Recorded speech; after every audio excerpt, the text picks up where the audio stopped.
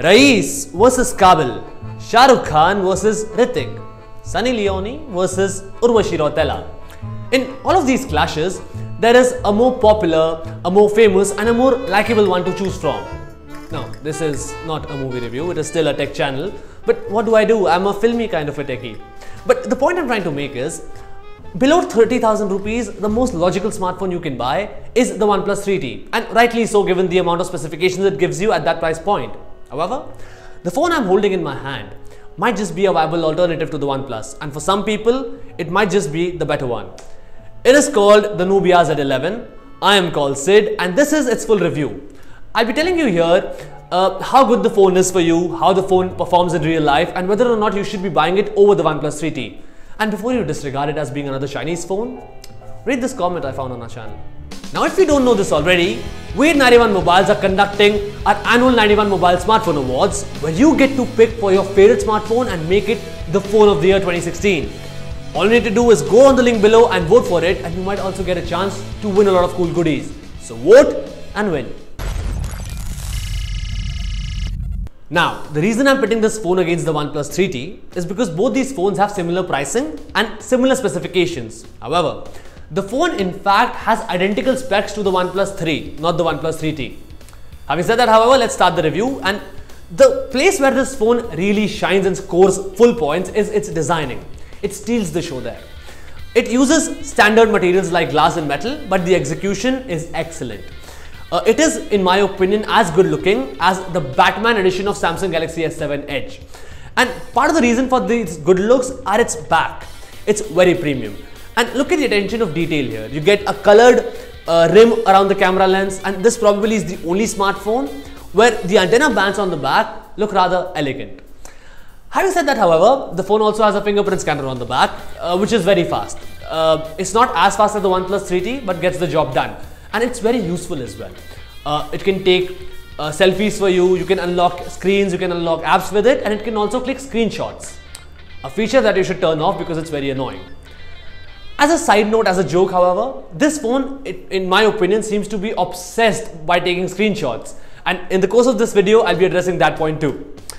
So what we've established till now is that the designing of the smartphone is excellent, but the display of the smartphone is beyond excellent. In terms of specifications, the screen size and the resolution are rather standard. You get a 5.5-inch screen with Full HD display that has deep blacks, good colors, and gets even brighter than the OnePlus 3's optic AMOLED panel. But again, the execution is solid.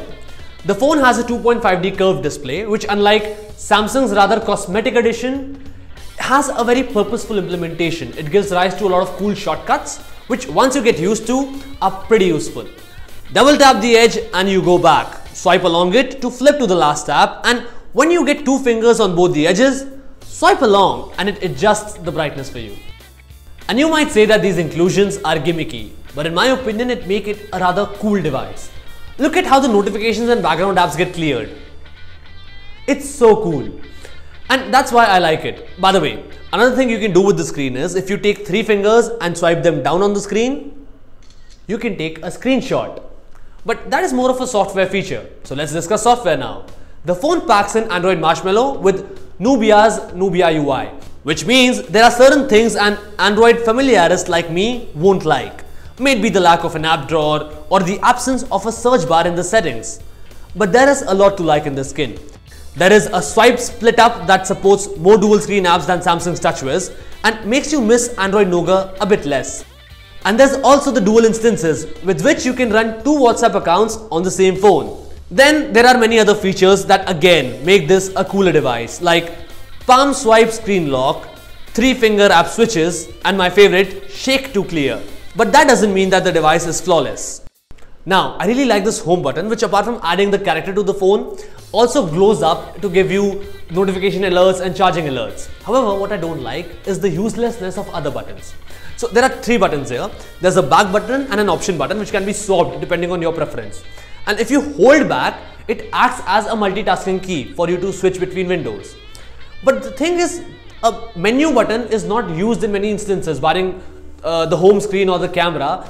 You're not likely to use it that often. So what I would have instead liked was a separate multitasking key, which on pressing could have acted as a menu button. Now that is not a big con, but it's just some personal preference I have. However, to lighten things up, when you pull the notification shade down, there is a super snap icon, and when you press it, you can take screenshots. On a serious note, however, let's discuss performance of this device. The performance of this device is top notch. You get a Snapdragon 820 CPU with 6 GB of RAM. And apart from OnePlus, this is the only flagship killer to offer 6 GB of RAM in India at that price. And with the exception of an Asus Zenfone 3 Deluxe, it is the only smartphone in India to get you that huge amount of RAM. And as a result, performance is flawless.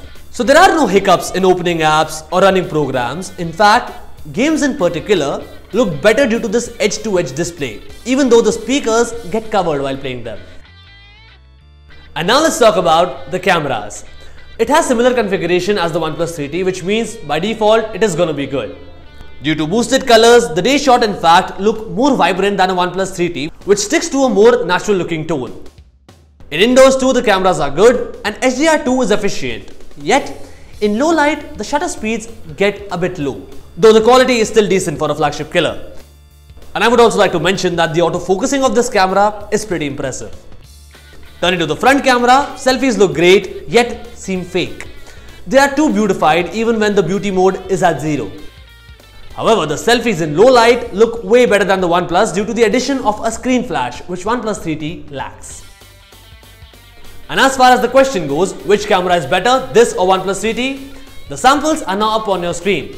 Do let me know in the comment box below which camera you find better.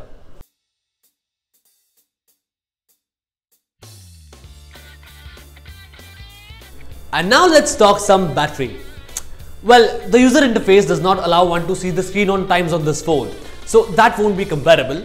However, in terms of capacity, it is similar to OnePlus 3 with a 3000 mAh cell. And the battery life is also very similar, which is not something you would call good. However, you can make this battery more acceptable by turning on the low power mode, and you have a quick charging 3.0 on board as well, which means that the phone is very fast to recharge. But in retrospect, the battery life to me was a bit disappointing. And that brings us to the end of my analysis of this review, and it's now time for me to give you my verdict on this phone. Remember I told you back then that you can take screenshots by swiping 3 fingers down on the display? Well, guess what? You can also click screenshots by swiping 3 fingers upwards. So, how's the phone? Well, it's an amazing phone with an awesome design, one of the best ones I've seen till now. Moreover, it has some cool gestures, features and things like an IR blaster, which not many other devices out there have. There is no major flaw that I can point out in this device. The only one I thought of when I earlier was reviewing this device was that you might face some issues in availing warranty on this device because it's a new brand. However, this is what something wrote in the comment section, which debunks that myth too. But the question is, would I be recommending people to buy a Nubia Z11 over a OnePlus 3T? Well, the answer is no. For the simple reason that I do not know when or whether will a Nubia device be getting updated to the next version of Android. And the version after that, what happens then? Moreover, if you are into routing, custom ROMs, or if you like to look up for support online, OnePlus 3T has a bigger user base and a lot of support available online. Nubia might not have the same. And this is where pricing comes into the play. When the tickets price are same, I pick Rais over Kabil. Got the answer? Having said that, this phone is for someone who likes to flaunt. It's got flauntable features, it's got flauntable specs, and it's got a design that will make anyone swoon. But having said that, this phone is for someone who loves to flaunt. You can flaunt its features, you can flaunt its gestures, you can flaunt its specs, and more importantly, it's got a design that if you take along, you would never ever need another conversation starter in a party. And that brings us to the end of my full review of the Nubia Z11. Do let me know in the comment box below what you think of this device and what you think of this review, honestly. Also, do not forget to hit the subscribe button on our channel. Do give this video a thumbs up, do share it with your friends, and do vote for the 91 Mobiles Phone of the Year awards as well. My name is Sid. Come back to see more of me. Ciao.